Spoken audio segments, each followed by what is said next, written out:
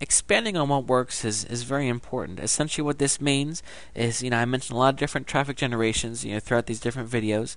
And some of them will work well for you, some of them won't, and specific aspects of some of them will work well. It's going to be important that you take the time to know what you're doing and understand what's working. So let's say, for example, you create an article, article marketed something, and it gets immense amount of views. Take a long, hard look at that and determine why it worked, and then see what you can do to duplicate those results again and again, and expand upon them.